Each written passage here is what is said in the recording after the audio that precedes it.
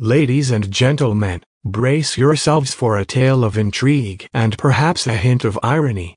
Prince Harry's recent solo trip to Tokyo has caused quite a stir, and there's more beneath the surface than meets the eye.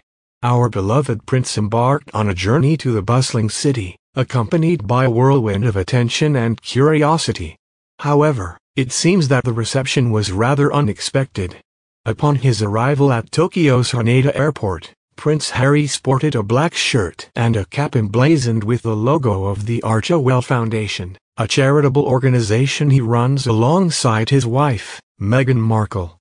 Yet, there was a notable absence by his side. Meghan was nowhere to be seen.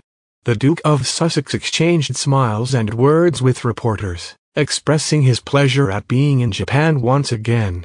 It was an unusual sight, a royal without his partner by his side, especially in a culture where unity is often celebrated. Interestingly, a keen-eyed royal fan on Reddit pointed out that celebrities often have the option to use discreet entrances at airports, shielded from the public eye. In this case, Prince Harry chose to walk through the bustling terminal, deliberately mingling with the crowds. Some speculate that his decision to opt for a public route suggests a desire for attention, reminiscent of his wife, Meghan. Judy James, a renowned body language expert, dissected Harry's demeanor during this solo trip. His smiles, the rapport he shared with fans, and his verbal exchange with the press were all indicative of a man who revels in the spotlight. James suggested that this could be an expression of Harry's enjoyment of the celebrity-style attention he's receiving.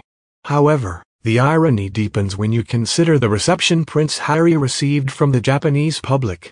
Videos and images from the scene show that while some fans greeted him warmly, many seemed oblivious to his presence, focused on their own destinations.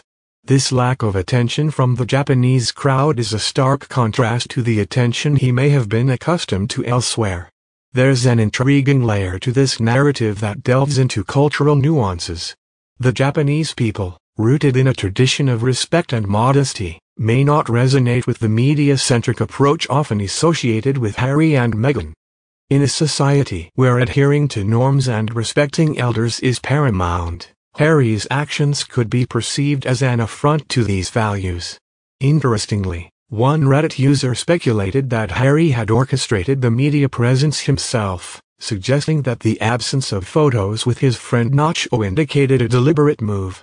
This theory further underscores the complex interplay between celebrity culture and cultural expectations.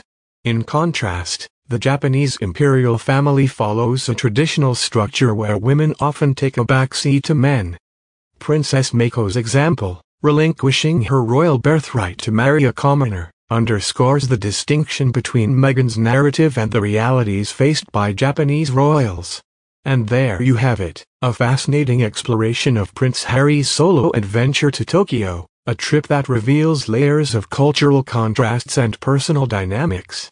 From unexpected attention to subtle commentary on societal values, this journey offers more insight than initially meets the eye. We'll continue to watch as the royals navigate the delicate balance between their public personas and the expectations of diverse cultures. If you've enjoyed this deep dive into the world of royalty, don't forget to give us a thumbs up and subscribe for more captivating royal updates. Until next time, dear viewers, keep seeking those royal mysteries. Goodbye for now.